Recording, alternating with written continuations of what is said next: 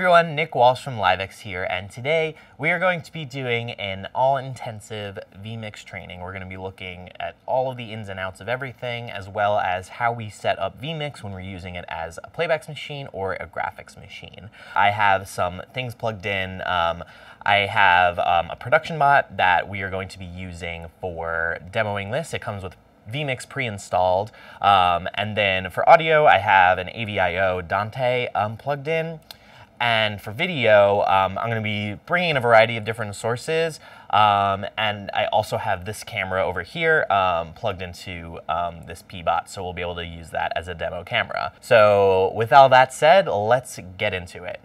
So I'm going to come over here to our production bot, and you'll see vMix is started here. This is kind of its default state when it starts up. It gives you two blank inputs that get replaced as you start adding your own inputs. Right now I have external turned on. We'll get into that in a minute, but by default it doesn't turn on for you. You do have to manually select what output you're going to use and to turn it on. But first, before we get started, let's look at these settings in the top right here. Here has pretty much anything you're going to need to do for vMix, including some things that we're going to want to set up right when we get started. So let's just go through these menus. Let's see what's important, what's not important, and what can be helpful. So over here, you see theme here. These themes are not very different from each other, so I pretty much leave them on charcoal 8. You can change the colors here of preview program. I believe the default is green and yellow, so you can change it so output is red. Here's where you could change the master frame rate and output size. This is what your project format will be, and you can see that here in the bottom left. That will match that selection over there. Something important to note, you do have to think about what inputs you're going to be bringing into your P-bot. While this can do frame conversion, they do recommend, and sometimes it doesn't even let you, not crossing between straight 30 and something that's .97 or something like that. So for example, if I want to bring in a source that's 2997 and 5994i, I can, because the math works out the same. However, if I wanted to bring in a 50p source and mix that with something that's, 5994i, sometimes it does block you from adding those inputs that are out there. This is just because it takes a lot of processing power to have all these different frame rate types. So you just want to think about that when you are building out a production.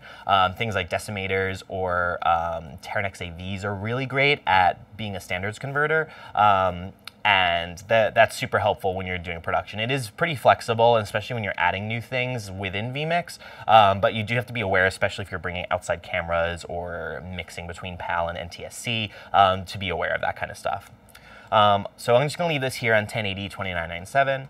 Output aspect ratio, here you can switch between these different options. I just leave it on widescreen. I don't entirely know what normal refers to, because on inputs you can have the source as an option, but I pretty much leave this on widescreen to make sure we're making the most out of our 16:9 frame. Here is full screen options. This will have to do with any of your outputs on graphics cards. So that'll be an HDMI or DisplayPort output of the graphics card. You can be using that as a program monitor, as a multi-view, or to see just a single source. And you'll configure that over here. You have two full screens that you could use, and then you could configure them to the different monitors. So you'll just use this to match up with your Windows monitor configuration, and then here you can use that to your will. But you just select which display here you'd like it to go to. So sometimes you can get it so the actual main display can turn into something with a full screen. I don't like doing that because then it blocks you from using vMix, but some folks might want that for some reason or another. And also over here you can designate the position of it, hide the cursor over it, which is really great if you do have something that you want to record out of this full screen, so that way you don't need to worry about having a mouse go on it. And then I like to leave it on top if possible, so that way there's no Windows updates or Windows things popping up on the multi-view. Over here is also how you could change the input size, and this refers to the size of the boxes that appear for all inputs. Now, what I'll say about vMix, vMix is really great, but the key to it is being organized. It can do a lot of things, and so those lots of things can pile up. So being on top of organization and file structure is really important while you're building out a show, especially a complex one. So input size, I like keeping it as small as possible. Depends on the show, obviously. I like this just because it maximizes the resolution of the screen that you have, and you can see more inputs at the same time. You can make it bigger, for example, if you don't have the room to set up a secondary multi-view. You can make these input sizes a little bit bigger so you could see cameras if you're trying to call cameras off of that. But you could select this here. And then I do believe if I do change this, I will have to restart vMix. Something to know about this setting windows is some of these settings do require a restart on vMix, so make sure if you are changing something in here that it's not during a production or a stream, just because it will go down while you have to restart. So I'm going to set this back here to what it was before.